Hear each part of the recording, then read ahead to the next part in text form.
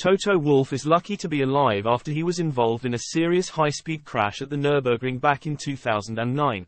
Toto Wolff has revealed how he had a lucky escape from death after crashing during a fast lap around the Nordschleife back in 2009.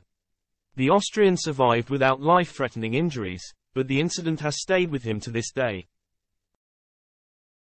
Wolff was attempting to break the course's lap record at the time, navigating the world's most demanding circuit in a Porsche 911 RSR.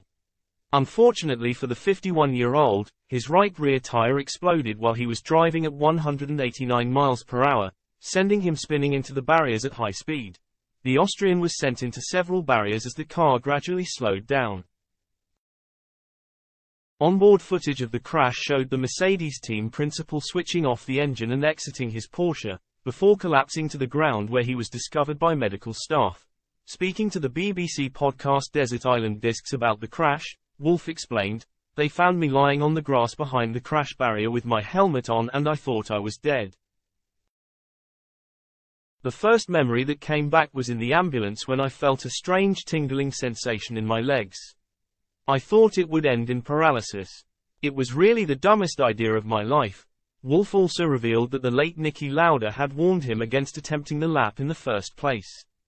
The Austrian duo shared an extremely close friendship and Lauda played an integral role in building the Mercedes F1 juggernaut, as well as mentoring Lewis Hamilton during his time as an advisor for the team. Niki had his bad accident where he almost died in the flames, he explained. He said to me, "Don't be so stupid.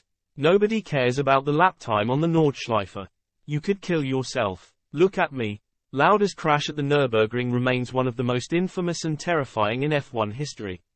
The Ferrari driver crashed into the barriers on the second lap of the 1976 German Grand Prix, turning his car into a fireball. Thanks to the heroic actions of fellow driver Arturo Merzario, Lauda was extracted from the wreckage in time to save his life, but the three-time world champion sustained life-changing injuries and burns to his face and hands. His crash serves as a permanent reminder of the dangers of driving at the legendary track.